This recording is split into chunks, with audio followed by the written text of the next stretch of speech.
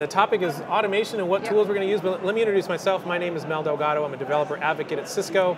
And I'm Denise Kwan, also a developer advocate at Cisco. All right, so fire away. You had that question about what tools folks in operations, right? How, tools? Or how? Okay. How, we've been talking about automation. Okay. If you're new to automation, you're like, where do I get started? Does automating mean you need to learn a programming language? Ooh. Or are there tools to help you out?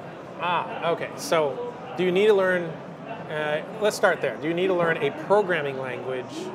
And so I'll start there. So programming language in general, I'll give you my take on it.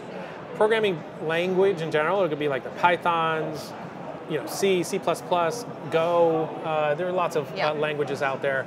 I think number one, most popular, was I'm going to butcher the pronunciation, is TIOBE Index, T-I-O-B-E. It's a company based here in the Netherlands, and that company studies their products basically go around software quality and so forth.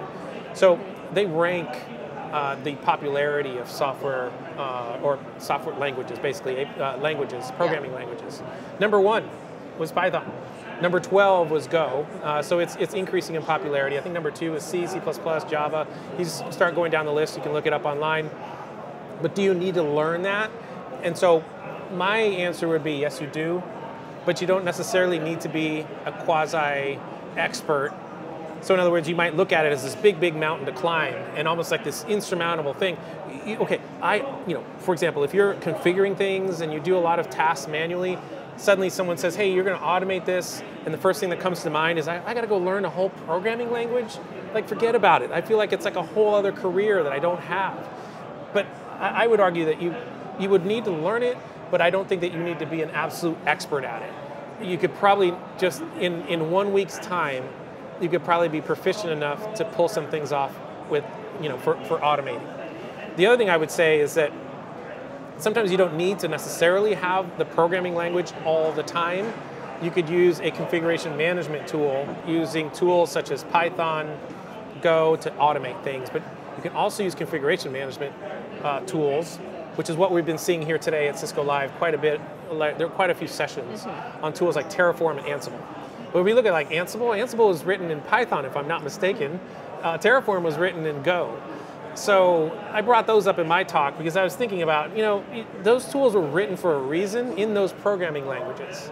Now, while arguably Ansible and Terraform perhaps aren't like, in the strictest sense, a programming language, it is a language nonetheless. So you could use that to start automating something really simple, really small, perhaps unimpactful type of change that just to get your it's meaningful. Yeah. It's meaningful, but it's unimpactful. So you could do things like message of the day on a switch, the host name for just you fire up some virtual machines or something. It's just the important piece is that you're automating it, and you don't necessarily need to use Python or Go as programming languages to perform those actions. You could. And it's a little more challenging than the configuration management tools, but you don't necessarily strictly have to take that approach. I think that it really depends, though, of your role, right? That comes from a dev or from an ops perspective. I mean, devs, a lot of our automation is really, we do the whole CI/CD pipeline and do use tools like Jenkins, but we have to write test cases that we automate. And that obviously has to be written in some programming language. Like when I was on one of the products, I had to use Tickle scripts to do load testing. Tickle TK. Yeah, and it was not fun, but it really depends what you're trying to automate. But if you are just getting your hand, starting off, if it can be done with a tool, it probably is the easier way so that you don't get frustrated. I think that a lot of these things is, you want to do it as simple as possible, because if it's difficult, you're going to get turned off by it and just not do it at all. But what we found when we automate is you start really, oh my God, I did this. And then you want to do more and more. So it's almost, almost like an addiction. Yeah. I call it like a bug. Once you catch that automation bug and you get that rush that first time where you're like, oh my gosh, I just did this with a few lines of code. Then what else can I do? What else, exactly. And then it's like a snowball effect. So if you start small, that snowball is going to keep getting bigger and bigger when you're like, oh, look, I can automate this next thing, and your confidence starts to grow. So I think, yeah. And again, back to programming languages. If you're going to automate in Python, I think one of the things you're going to get is, or like a programming language like Python, is you're going to get something that's very specific and tailored to exactly what you want. You're going to have like everything else like as part of your code. So, or if you're using a configuration management tool, for example, when you compare the two, you're going to have something that's very performant and it's going to do exactly what it is you want to do, and you're going to have full control over that. Downside is that I think in many ways, when you're doing it programmatically, you have to write things that are already built into configuration management tools. Things like being idempotent, for example.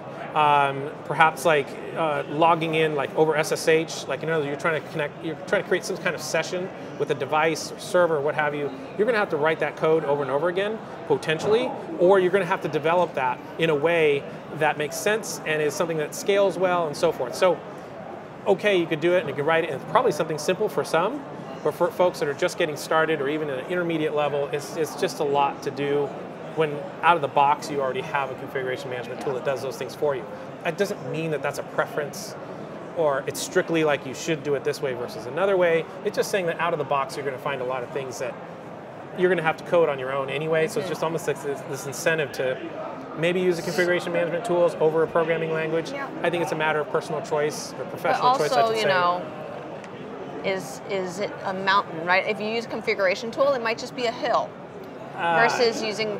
Yeah. If you don't know the coding language itself, you got to learn that first, and that by itself can be daunting, especially if you don't have any background of doing Python. Or although Python is not, well, I'm a dev, so I can't really say, but not super difficult to learn. I teach Python, so... Yeah, you're a teacher. You taught the advanced class. I did teach the advanced class this time. I typically teach the intro class, but I got upgraded. Nice.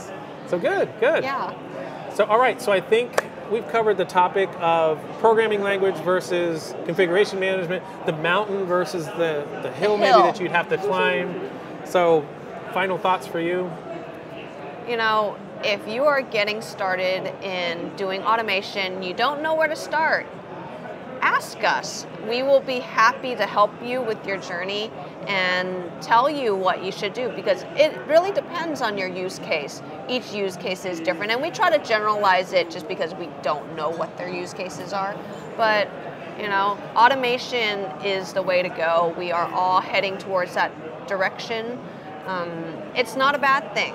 It's really not. And if you want to learn Python, let me know in the comments, and maybe we can go through some of that stuff in our show. Well, imagine that, a daily stand-up, and we just cover daily stand-up where Denise talks about Python. Awesome. Well, thanks for joining us in this episode. Hope that you can join us for some episodes in the future, and that you've caught some of ours in the past where we address this very important topic about automation and some of the things that you could do to get started. I'm Mel Delgado, developer advocate at Cisco, and this is the Daily Stand-Up. And I'm Denise Kwan. Thanks for joining.